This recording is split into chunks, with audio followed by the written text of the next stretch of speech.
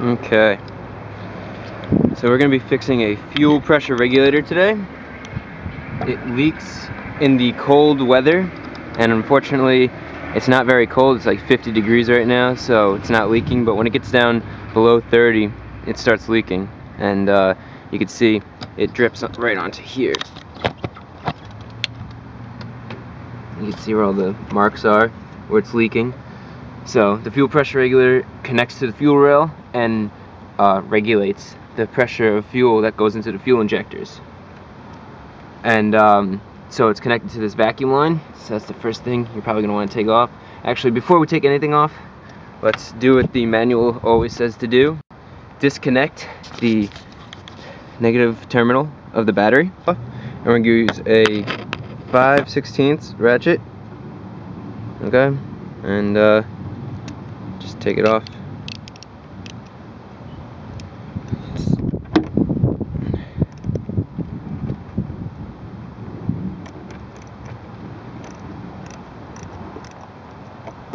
Okay.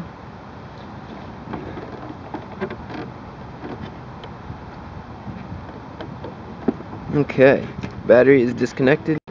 Just tuck it away. Oh, you don't want it to touch any metal. Okay, good. And now you're safe, or relatively safe, because now you're working with the fuel system. Take off the vacuum hose.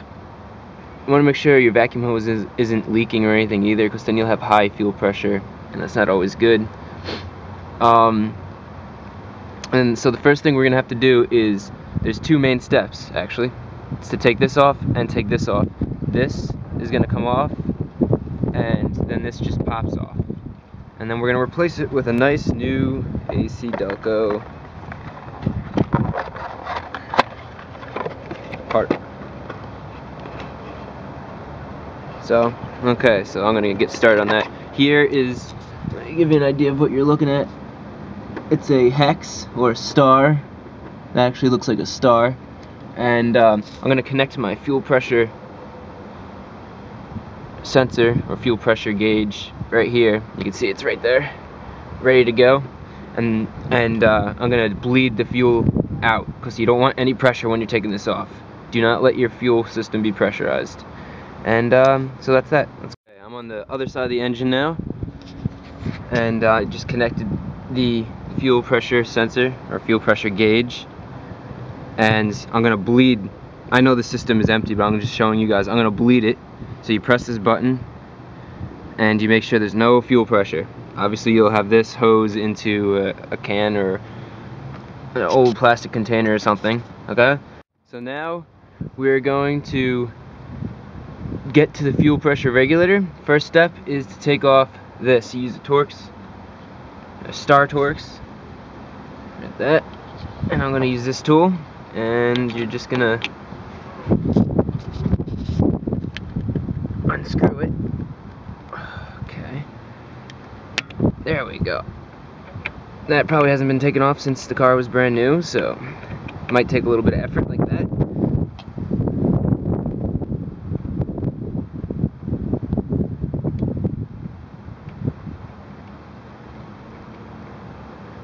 And then when you get this off, make sure you don't lose the pieces. Okay, and there you go. Now this is loose, and this isn't gonna move. Good. And again, make sure there's no fuel pressure, because that would not be good. Let's get this off next. So, I'm hoping this is the same size.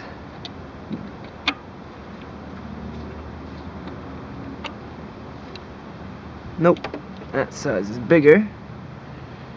Okay, so we're gonna need a bigger one for the one on the fuel pressure regulator.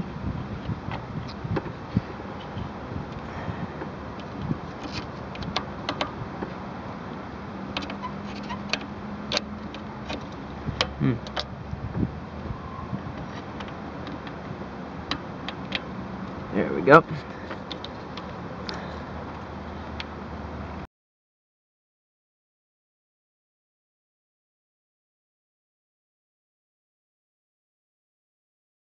Okay, don't lose this screw either. Just apply that down there. And then this should just pop right out.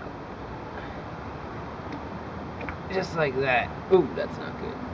That's a lot of fuel.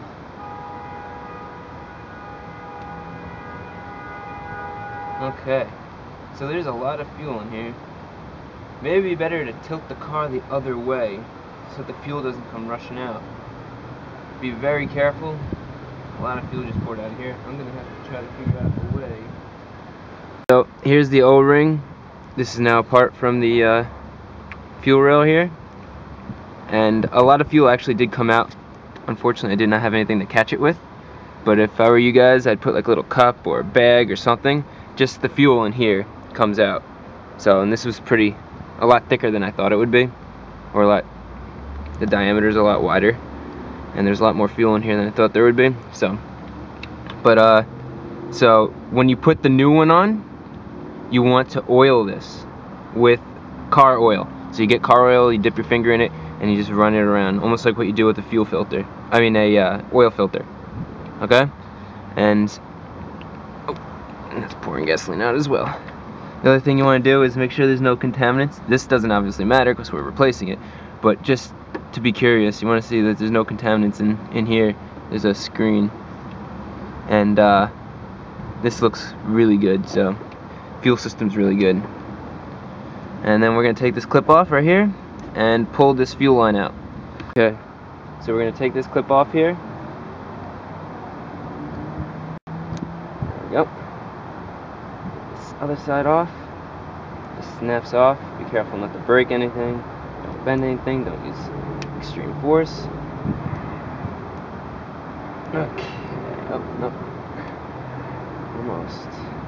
There we go. Okay. So then this comes off. And we're just going to pull here. And the fuel pressure regulator should come right out. Okay. Beautiful. So there's another O-ring on here. You're going to want to oil that as well. And, okay, this is actually good. It actually, I don't know. Let me see if I could show you guys. Let's see. In there, oh, there you go. You can see it. Beautiful. See it rusty right there? That's where my fuel was leaking. Huh. So, okay, there's the old one. We're about to replace the new one. So the steps for putting it together are the same. Right away, you want to make sure you put oil, regular car oil, on the O-rings. Okay. Oil it up real good, and then you just connect everything the same way you take it off. It's really simple, and that's how you change the fuel pressure regulator. Nice and easy. And once I start it up, I'll show you guys the fuel pressure. Remember, oil this, put it on, attach this part, plug the battery in, be careful there's no extra gasoline vapors, and wait a few minutes, start the engine. Okay, so everything's in, everything looks good. Just do exactly the opposite, put it together. And here's the old one, and there's the nice new one. So we are going to start the car here and keep an eye on the fuel pressure. Always have a fire extinguisher ready. First thing actually we're going to do is turn the car on and off and check for leaks. Beautiful, looks good. Now it's time to start the car. Here it goes.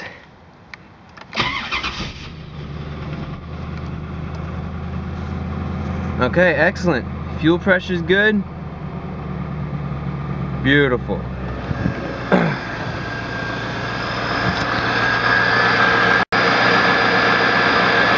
All done. Now after you let it run, tighten it up. That's it.